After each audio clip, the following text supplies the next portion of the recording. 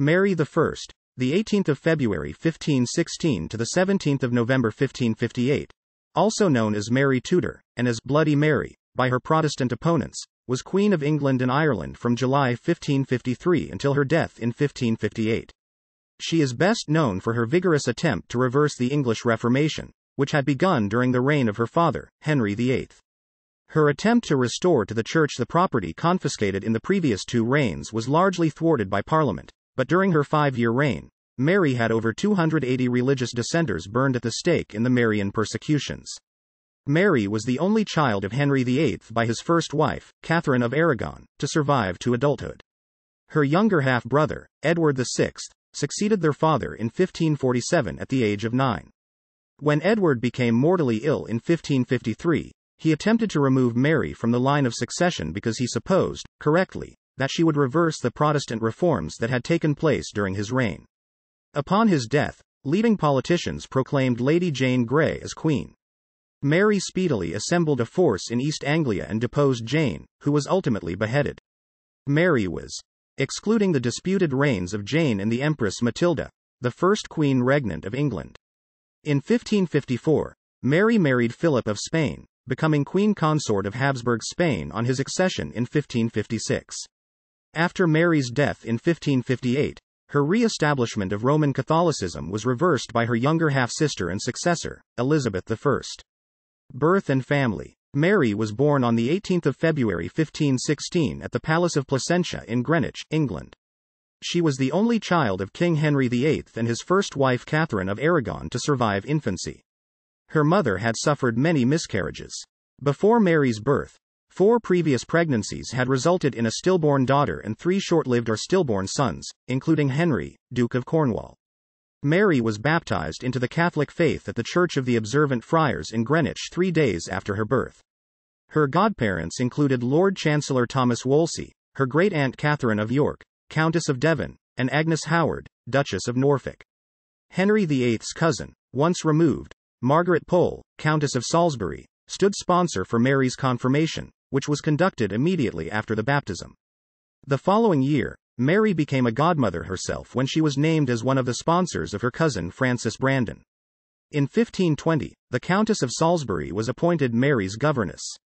Sir John Hussey, later Lord Hussey, was her chamberlain from 1530, and his wife, Lady Anne, daughter of George Grey, 2nd Earl of Kent, was one of Mary's attendants.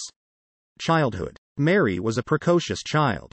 In July 1520, when scarcely 4.5 years old, she entertained a visiting French delegation with a performance on the virginals, a type of harpsichord. A great part of her early education came from her mother, who consulted the Spanish humanist Juan Luis Vives for advice and commissioned him to write De Institutione Feminae Christianae, a treatise on the education of girls. By the age of 9, Mary could read and write Latin. She studied French, Spanish, music, dance, and perhaps Greek. Henry VIII doted on his daughter and boasted to the Venetian ambassador Sebastian Giustiniani that Mary never cried. Mary had a fair complexion with pale blue eyes and red or reddish golden hair. She was ruddy-cheeked, a trait she inherited from her father. Despite his affection for Mary, Henry was deeply disappointed that his marriage had produced no sons. By the time Mary was 9 years old, it was apparent that Henry and Catherine would have no more children, leaving Henry without a legitimate male heir. In 1525, Henry sent Mary to the border of Wales to preside, presumably in name only, over the Council of Wales in the Marches. She was given her own court based at Ludlow Castle and many of the royal prerogatives normally reserved for a Prince of Wales. Vives and others called her the Princess of Wales, although she was never technically invested with the title. She appears to have spent 3 years in the Welsh Marches, making regular visits to her father's court, before returning permanently to the home counties around London in mid-1528. Throughout Mary's childhood, Henry negotiated potential future marriages for her. When she was only 2 years old, she was promised to Francis, the infant son of King Francis I of France, but the contract was repudiated after 3 years. In 1522, at the age of 6, she was instead contracted to marry her 22-year-old first cousin, Holy Roman Emperor Charles V. However, the engagement was broken off within a few years by Charles with Henry's agreement. Cardinal Wolsey, Henry's chief advisor, then resumed marriage negotiations with the French, and Henry suggested that Mary marry the Dauphin's father, King Francis I himself, who was eager for an alliance with England. A marriage treaty was signed which provided that Mary marry either Francis I or his second son Henry, Duke of Orleans, but Wolsey secured an alliance with France without the marriage. In 1528, Wolsey's agent Thomas Magnus discussed the idea of her marriage to her cousin James V of Scotland with the Scottish diplomat Adam Otterburn. According to the Venetian Mario Savorgnano, by this time Mary was developing into a pretty, well-proportioned young lady with a fine complexion. Adolescence. Meanwhile, the marriage of Mary's parents was in jeopardy. Disappointed at the lack of a male heir, and eager to remarry, Henry attempted to have his marriage to Catherine annulled, but Pope Clement VII refused his request. Henry claimed, citing biblical passages, Leviticus chapter 20 verse 21, that his marriage to Catherine was unclean because she was the widow of his brother Arthur, Mary's uncle. Catherine claimed that her marriage to Arthur was never consummated and so was not a valid marriage. Her first marriage had been annulled by a previous pope, Julius II, on that basis. Clement may have been reluctant to act because he was influenced by Charles V, Catherine's nephew and Mary's former betrothed, whose troops had surrounded and occupied Rome in the War of the League of Cognac. From 1531, Mary was often sick with irregular menstruation and depression, although it is not clear whether this was caused by stress, puberty or a more deep-seated disease. She was not permitted to see her mother, whom Henry had sent to live away from court. In early 1533, Henry married Anne Boleyn, who was pregnant with his child, and in May, Thomas Cranmer, the Archbishop of Canterbury, formally declared the marriage with Catherine void and the marriage to Anne valid. Henry repudiated the Pope's authority, declaring himself supreme head of the Church of England. Catherine was demoted to Dowager Princess of Wales, a title she would have held as Arthur's widow, and Mary was deemed illegitimate. She was styled the Lady Mary, rather than Princess, and her place in the line of succession was transferred to her newborn half-sister, Elizabeth, Anne's daughter. Mary's household was dissolved. Her servants, including the Countess of Salisbury, were dismissed and, in December 1533, she was sent to join the household of the infant Elizabeth at Hatfield, Hertfordshire. Mary determinedly refused to acknowledge that Anne was the queen or that Elizabeth was a princess, further enraging King Henry. Under strain and with her movements restricted, Mary was frequently ill, which the royal physician attributed to her ill treatment. The imperial ambassador Eustace Chapais became her close advisor, and interceded, unsuccessfully, on her behalf at court. The relationship between Mary and her father worsened. They did not speak to each other for 3 years. Although both she and her mother were ill, Mary was refused permission to visit Catherine. When Catherine died in 1536, Mary was inconsolable. Catherine was interred in Peterborough Cathedral, while Mary grieved in semi-seclusion at Hunsdon in Hertfordshire. Adulthood. In 1536, Queen Anne fell from the king's favor and was beheaded. Elizabeth, like Mary, was declared illegitimate and stripped of her succession rights. Within 2 weeks of Anne's execution, Henry married Jane Seymour, who urged her husband to make peace with Mary. Henry insisted that Mary recognize him as head of the Church of England, repudiate papal authority, acknowledge that the marriage between her parents was unlawful, and accept her own illegitimacy. She attempted to reconcile with him by submitting to his authority as far as God and my conscience permitted, but was eventually bullied into signing a document agreeing to all of Henry's demands. Reconciled with her father, Mary resumed her place at court. Henry granted her a household, which included the reinstatement of Mary's favorite, Susan Clarencio. Mary's privy purse accounts for this period, kept by Mary Finch, show that Hatfield House, the Palace of Beaulieu, also called Newhall, Richmond and Hunsdon were among her principal places of residence, as well as Henry's palaces at Greenwich, Westminster and Hampton Court. Her expenses included fine clothes and gambling at cards, one of her favorite pastimes. Rebels in the north of England, including Lord Hussey, Mary's former chamberlain, campaigned against Henry's religious reforms, and one of their demands was that Mary be made legitimate. The rebellion, known as the Pilgrimage of Grace, was ruthlessly suppressed. Along with other rebels, Hussey was executed, but there is no suggestion that Mary was directly involved. The next year, 1537, Jane died after giving birth to a son, Edward. Mary was made godmother to her half-brother and acted as chief mourner at the Queen's funeral. Mary was courted by Duke Philip of Bavaria from late 1539, but he was Lutheran and his suit for her hand was unsuccessful. Over 1539, the king's chief minister, Thomas Cromwell, negotiated a potential alliance with the Duchy of Cleves. Suggestions that Mary marry the Duke of Cleves, who was the same age, came to nothing, but a match between Henry and the Duke's sister Anne was agreed. When the king saw Anne for the first time in late December 1539, a week before the scheduled wedding, he found her unattractive but was unable, for diplomatic reasons and without a suitable pretext, to cancel the marriage. Cromwell fell from favor and was arrested for treason in June 1540. One of the unlikely charges against him was that he had plotted to marry Mary himself. Anne consented to the annulment of the marriage, which had not been consummated, and Cromwell was beheaded. In 1541, Henry had the Countess of Salisbury, Mary's old governess and godmother, executed on the pretext of a Catholic plot in which her son Reginald Pole was implicated. Her executioner was a wretched and blundering youth, who literally hacked her head and shoulders to pieces. In 1542, following the execution of Henry's fifth wife, Catherine Howard, the unmarried Henry invited Mary to attend the royal Christmas festivities. At court, while her father was between marriages and thus without a consort, Mary acted as hostess. In 1543, Henry married his sixth and last wife, Catherine Parr, who was able to bring the family closer together. Henry returned Mary and Elizabeth to the line of succession, through the Act of Succession 1544, placing them after Edward. But both remained legally illegitimate. Henry VIII died in 1547, and Edward succeeded him. Mary inherited estates in Norfolk, Suffolk and Essex, and was granted Hunsdon and Beaulieu as her own. Since Edward was still a child, rule passed to a regency council dominated by Protestants, who attempted to establish their faith throughout the country. For example, the Act of Uniformity 1549 prescribed Protestant rites for church services, such as the use of Thomas Cranmer's Book of Common Prayer. Mary remained faithful to Roman Catholicism and defiantly celebrated traditional Mass in her own chapel.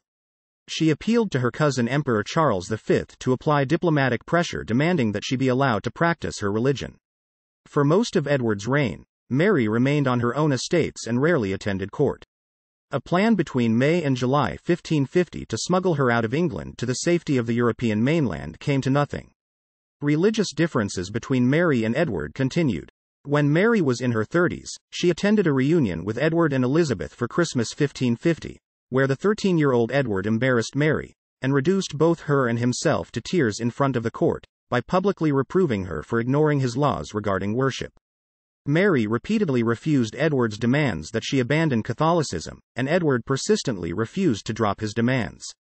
Accession. On 6 July 1553, at the age of 15, Edward VI died of a lung infection, possibly tuberculosis. He did not want the crown to go to Mary because he feared she would restore Catholicism and undo his and their father's reforms, and so he planned to exclude her from the line of succession. His advisors told him that he could not disinherit only one of his half-sisters. He would have to disinherit Elizabeth as well, even though she was a Protestant. Guided by John Dudley, 1st Duke of Northumberland, and perhaps others, Edward excluded both from the line of succession in his will. Contradicting the Succession Act, which restored Mary and Elizabeth to the line of succession, Edward named Dudley's daughter-in-law Lady Jane Grey, the granddaughter of Henry VIII's younger sister Mary, as his successor. Lady Jane's mother was Frances Brandon, Mary's cousin and goddaughter. Just before Edward VI's death, Mary was summoned to London to visit her dying brother, but was warned that the summons was a pretext on which to capture her and thereby facilitate Jane's accession to the throne. Therefore, instead of heading to London from her residence at Hunsdon, Mary fled to East Anglia, where she owned extensive estates and Dudley had ruthlessly put down Kett's rebellion. Many adherents to the Catholic faith, opponents of Dudley's, lived there. On 9 July, from Kenninghall, Norfolk, she wrote to the Privy Council with orders for her proclamation as Edward's successor. On 10 July 1553, Lady Jane was proclaimed Queen by Dudley and his supporters, and on the same day Mary's letter to the Council arrived in London. By 12 July, Mary and her supporters had assembled a military force at Framlingham Castle, Suffolk. Dudley's support collapsed, and Jane was deposed on 19 July. She and Dudley were imprisoned in the Tower of London. Mary rode triumphantly into London on 3 August 1553, on a wave of popular support. She was accompanied by her half-sister Elizabeth and a procession of over 800 nobles and gentlemen. Reign. One of Mary's first actions as queen was to order the release of the Roman Catholic Duke of Norfolk and Stephen Gardiner from imprisonment in the Tower of London, as well as her kinsman Edward Courtenay. Mary understood that the young Lady Jane was essentially a pawn in Dudley's scheme, and Dudley was the only conspirator of rank executed for high treason in the immediate aftermath of the coup. Lady Jane and her husband, Lord Guilford Dudley, though found guilty, were kept under guard in the Tower rather than immediately executed, while Lady Jane's father, Henry Grey, 1st Duke of Suffolk, was released. Mary was left in a difficult position, as almost all the Privy Councillors had been implicated in the plot to put Lady Jane on the throne. She appointed Gardiner to the council and made him both Bishop of Winchester and Lord Chancellor, offices he held until his death in November 1555. Susan Clarencio became Mistress of the Robes. On the 1st of October 1553, Gardiner crowned Mary at Westminster Abbey. Spanish marriage. Now aged 37, Mary turned her attention to finding a husband and producing an heir, which would prevent the Protestant Elizabeth, still next in line under the terms of Henry VIII's will and the Act of Succession of 1544, from succeeding to the throne. Edward Courtenay and Reginald Pole were both mentioned as prospective suitors, but her cousin Charles V suggested she marry his only son, Prince Philip of Spain. Philip had a son from a previous marriage and was heir apparent to vast territories in continental Europe and the New World. As part of the marriage negotiations, a portrait of Philip, by Titian, was sent to her in the latter half of 1553. Lord Chancellor Gardiner and the House of Commons unsuccessfully petitioned her to consider marrying an Englishman, fearing that England would be relegated to a dependency of the Habsburgs. The marriage was unpopular with the English. Gardiner and his allies opposed it on the basis of patriotism, while Protestants were motivated by a fear of Catholicism. When Mary insisted on marrying Philip, insurrections broke out. Thomas Wyatt the Younger led a force from Kent to depose Mary in favor of Elizabeth, as part of a wider conspiracy now known as Wyatt's Rebellion, which also involved the Duke of Suffolk, Lady Jane's father. Mary declared publicly that she would summon Parliament to discuss the marriage, and if Parliament decided that the marriage was not to the kingdom's advantage, she would refrain from pursuing it. On reaching London, Wyatt was defeated and captured. Wyatt, the Duke of Suffolk, Lady Jane, and her husband Guilford Dudley were executed. Courtenay, who was implicated in the plot, was imprisoned and then exiled. Elizabeth, though protesting her innocence in the Wyatt affair, was imprisoned in the Tower of London for 2 months, then put under house arrest at Woodstock Palace. Mary was, excluding the brief, disputed reigns of the Empress Matilda and Lady Jane Grey, England's first queen regnant. Further, under the English common law doctrine of jure uxoris, the property and titles belonging to a woman became her husband's upon marriage, and it was feared that any man she married would thereby become King of England in fact and name. While Mary's grandparents Ferdinand and Isabella had retained sovereignty of their respective realms during their marriage, there was no precedent to follow in England. Under the terms of Queen Mary's Marriage Act, Philip was to be styled King of England. All official documents, including Acts of Parliament, were to be dated with both their names, and Parliament was to be called under the joint authority of the couple, for Mary's lifetime only. England would not be obliged to provide military support to Philip's father in any war, and Philip could not act without his wife's consent or appoint foreigners to office in England. Philip was unhappy with these conditions but ready to agree for the sake of securing the marriage. He had no amorous feelings for Mary and sought the marriage for its political and strategic gains. His aide Rui Gomes da Silva wrote to a correspondent in Brussels, "The marriage was concluded for no fleshly consideration, but in order to remedy the disorders of this kingdom and to preserve the Low Countries." To elevate his son to Mary's rank, Emperor Charles V ceded to Philip the crown of Naples as well as his claim to the Kingdom of Jerusalem. Mary thus became Queen of Naples and titular Queen of Jerusalem upon marriage. Their wedding at Winchester Cathedral on the 25th of July 1554 took place just 2 days after their first meeting. Philip could not speak English, and so they spoke a mixture of Spanish, French, and Latin. False pregnancy. In September 1554, Mary stopped menstruating. She gained weight, and felt nauseated in the mornings. For these reasons, almost the entirety of her court, including her doctors, believed she was pregnant. Parliament passed an act making Philip regent in the event of Mary's death in childbirth. In the last week of April 1555, Elizabeth was released from house arrest, and called to court as a witness to the birth, which was expected imminently. According to Giovanni Michieli, the Venetian ambassador, Philip may have planned to marry Elizabeth in the event of Mary's death in childbirth, but in a letter to his brother-in-law, Maximilian of Austria, Philip expressed uncertainty as to whether his wife was pregnant. Thanksgiving services in the Diocese of London were held at the end of April after false rumors that Mary had given birth to a son spread across Europe. Through May and June, the apparent delay in delivery fed gossip that Mary was not pregnant. Susan Clarencio revealed her doubts to the French ambassador, Antoine de Noailles. Mary continued to exhibit signs of pregnancy until July 1555, when her abdomen receded. Machiavelli dismissively ridiculed the pregnancy as more likely to end in wind rather than anything else. It was most likely a false pregnancy, perhaps induced by Mary's overwhelming desire to have a child. In August, soon after the disgrace of the false pregnancy, which Mary considered God's punishment for her having tolerated heretics in her realm, Philip left England to command his armies against France in Flanders. Mary was heartbroken and fell into a deep depression. Machiavelli was touched by the Queen's grief. He wrote she was extraordinarily in love with her husband and disconsolate at his departure. Elizabeth remained at court until October, apparently restored to favor. In the absence of any children, Philip was concerned that one of the next claimants to the English throne after his sister-in-law was the Queen of Scots, who was betrothed to the Dauphin of France. Philip persuaded his wife that Elizabeth should marry his cousin Emmanuel Philibert, Duke of Savoy, to secure the Catholic succession and preserve the Habsburg interest in England, but Elizabeth refused to comply and parliamentary consent was unlikely. Religious policy. In the month following her accession, Mary issued a proclamation that she would not compel any of her subjects to follow her religion, but by the end of September 1553, leading Protestant churchmen, including Cranmer, John Bradford, John Rogers, John Hooper, and Hugh Latimer, were imprisoned. Mary's first parliament, which assembled in early October, declared her parents' marriage valid and abolished Edward's religious laws. Church doctrine was restored to the form it had taken in the 1539 6 Articles of Henry VIII, which, among other things, reaffirmed clerical celibacy. Married priests were deprived of their benefices. Mary had always rejected the break with Rome her father instituted in the establishment of Protestantism by her brother's regents. Philip persuaded Parliament to repeal Henry's religious laws, returning the English Church to Roman jurisdiction. Reaching an agreement took many months and Mary and Pope Julius III had to make a major concession. The confiscated monastery lands were not returned to the Church but remained in the hands of their influential new owners. By the end of 1554, the Pope had approved the deal, and the heresy acts were revived. Around 800 rich Protestants, including John Fox, fled into exile.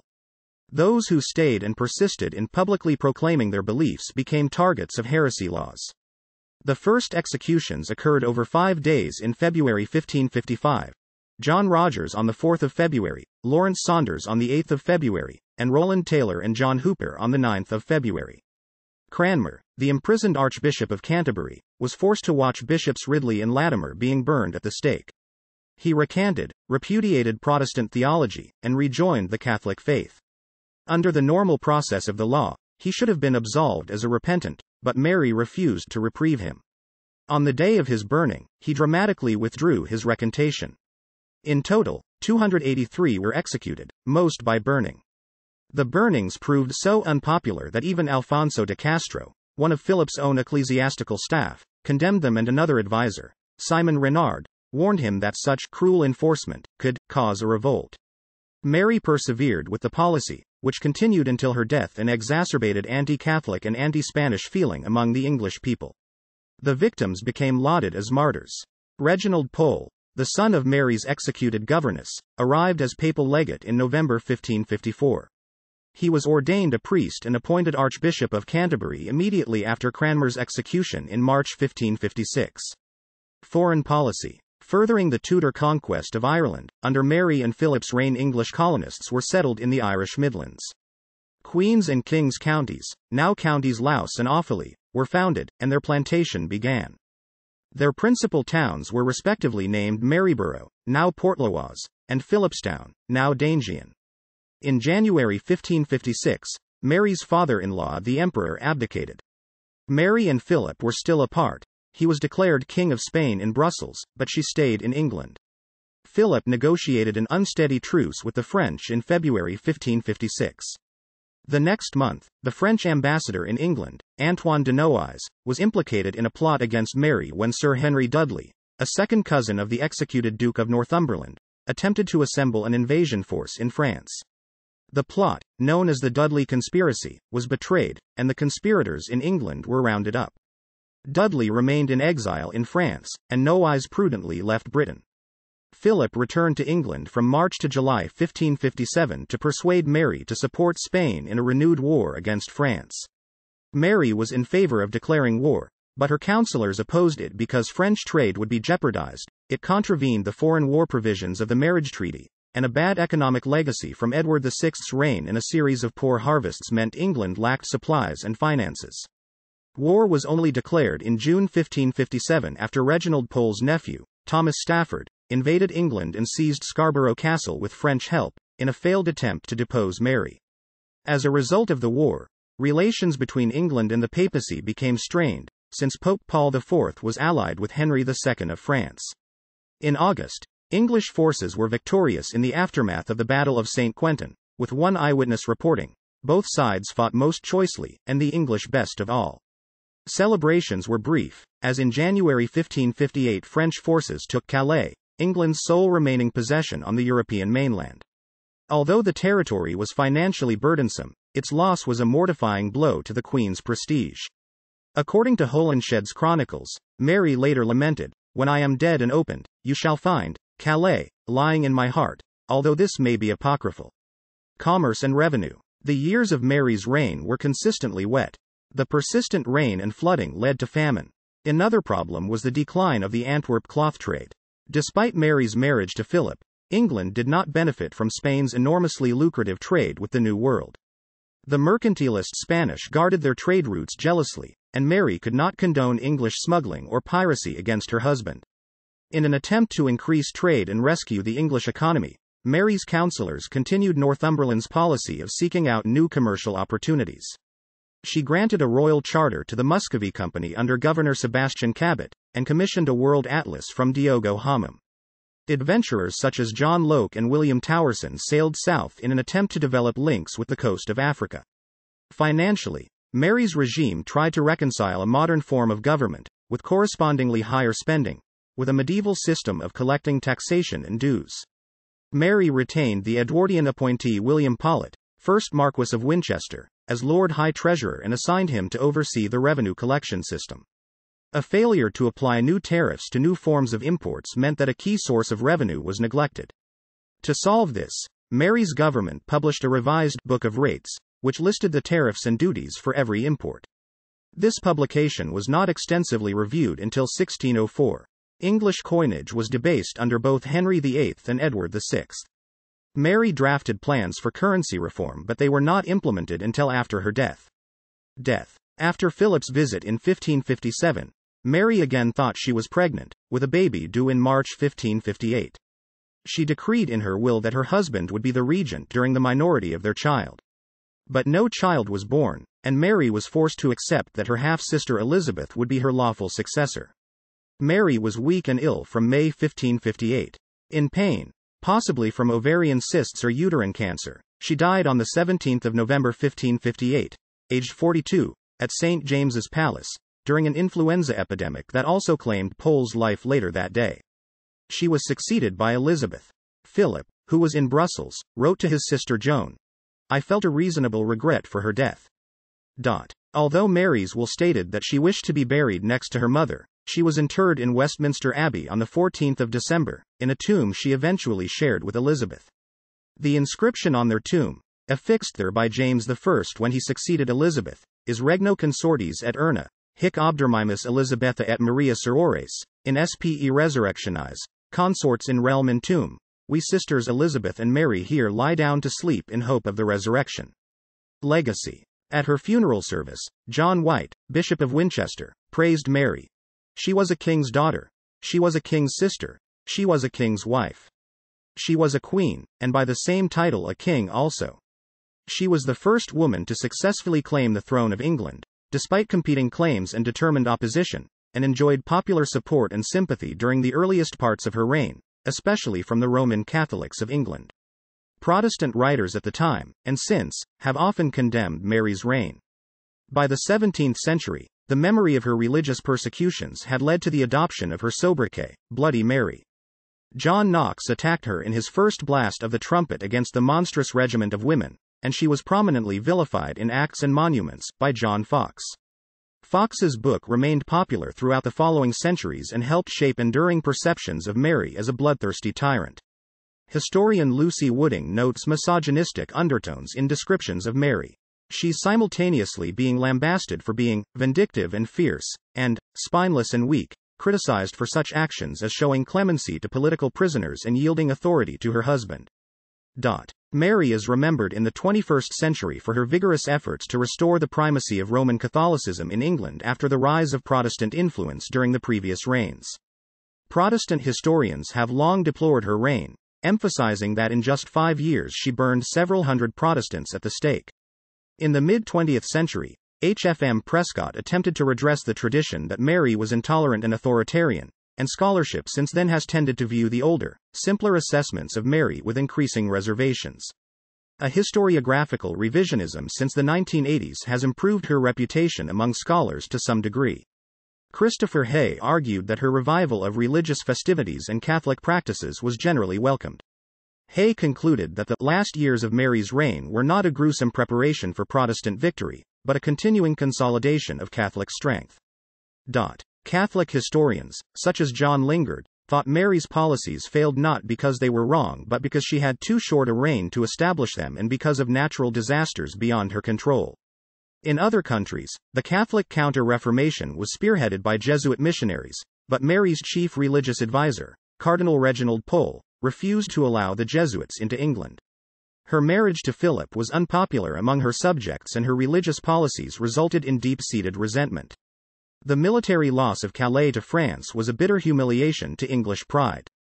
Failed harvests increased public discontent. Philip spent most of his time abroad, while his wife remained in England, leaving her depressed at his absence and undermined by their inability to have children. After Mary's death, Philip sought to marry Elizabeth but she refused him. Although Mary's rule was ultimately ineffectual and unpopular, the policies of fiscal reform, naval expansion, and colonial exploration that were later lauded as Elizabethan accomplishments were started in Mary's reign. Titles, style, and arms. When Mary ascended the throne, she was proclaimed under the same official style as Henry VIII and Edward VI. Mary, by the grace of God, Queen of England, France and Ireland, Defender of the Faith, and of the Church of England and of Ireland on earth's supreme head. The title Supreme Head of the Church was repugnant to Mary's Catholicism, and she omitted it after Christmas 1553. Under Mary's marriage treaty with Philip, the official joint style reflected not only Mary's but also Philip's dominions and claims. Philip and Mary, by the grace of God, King and Queen of England, France, Naples, Jerusalem, and Ireland, Defenders of the Faith, Princes of Spain and Sicily, Archdukes of Austria, Dukes of Milan, Burgundy and Brabant, Counts of Habsburg, Flanders and Tyrol. This style, which had been in use since 1554, was replaced when Philip inherited the Spanish crown in 1556 with Philip and Mary, by the grace of God King and Queen of England, Spain, France, both the Sicilies, Jerusalem and Ireland, Defenders of the Faith, Archdukes of Austria, Dukes of Burgundy, Milan and Brabant, Counts of Habsburg, Flanders and Tyrol. Mary I's coat of arms was the same as those used by all her predecessors since Henry IV, quarterly, azure 3 fleur-de-lis for France, and gules 3 lions passant gardant in pale for England. Sometimes, her arms were impaled, depicted side by side, with those of her husband. She adopted truth, the daughter of time, veritas temporis filia, as her personal motto. Genealogy. Both Mary and Philip were descended from John of Gaunt, the Duke of Lancaster, a relationship that was used to portray Philip as an English king. This audio uses material from the Wikipedia article Mary I of England n.wikipedia.org/wiki/Mary_I_of_England, which is released under the license Creative Commons. Attribution Share Alike 3.0 Unported. CC by SA 3.0 creativecommons.org/licenses/by SA/3.0